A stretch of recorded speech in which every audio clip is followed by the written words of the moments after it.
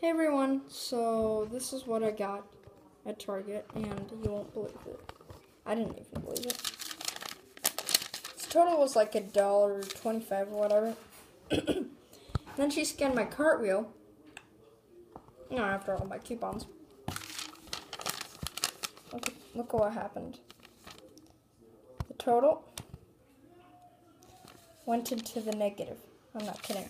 They even gave me back actual physical cash for taking all of the stuff. And I threw in the cheese and then the Pringles because, I knew I was getting overage. I did not know that I was getting that much overage.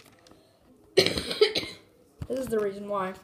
These up and ups had 10% cartwheel, but the coupon beeped on them, so you had to put them manually. So right there, the cartwheel took off on that. As well as the recipe makers, the cartwheel took too much off. So that was crazy. Got like double the overage I was planning on. The Starkist are 99 cents. Use the $1 off 2 Target coupon, $1 off 2 manufacturer coupon, makes those free. The Market Pantry was 47 cents. Again, these were 10 cent overage, unexpected again. These actually, I did 2 transactions. I got, sometimes mobile coupons act really wacky, so I did separate transactions. So those turned out to be like, these turned out to be 24 cents on one transaction and 22 cents on the other. That's because I was like, I'm not going to give a cartwheel that's only going to take off 2 cents. I mean, I thought it was only going to take off a penny anyways, so sorry, guys. Okay, there we go. Okay. The Archer Farms. It's $1.99, I'm pretty sure. There it says $1.99. And then here it says off $1.49. But they were both free with the $2 mobile coupons. There's also a printable for it. I don't care for that. Because we don't have a Keurig K-Cup maker. I got it because it was free and it's coffee. Everyone's drink coffee these days. The Pringles tortillas were that there's a 50% cartwheel on that. Made those 76 cents.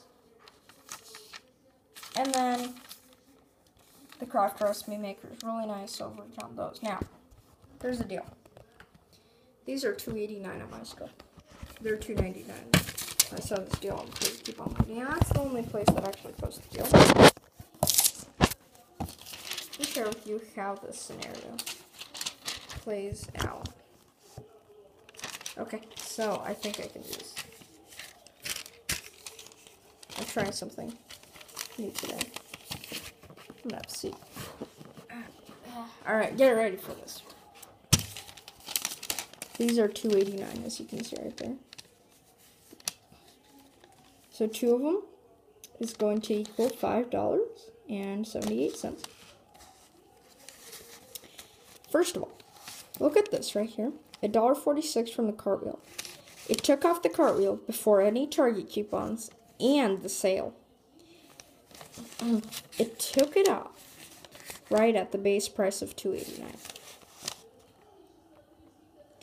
So what that makes it is, as you can see, for everything, $2.16. Throw in the $2.25 off 2 Target coupon. Throw in 2 of the 55-cent coupons, and you've just made $1.19 in overage. So I did 2 of those deals. I thought the cartwheel was going to take off, wait for it, ready? 19 cents. That's what I thought it would take off. But no, it took off $1.46. So that's how I got paid $1.29 to take all this from Target. I feel like we should be pronouncing it in fancy language like Target. I went to Target today. I got paid $1.29. Well, not really. It's $1.05 because where's my first transaction receipt?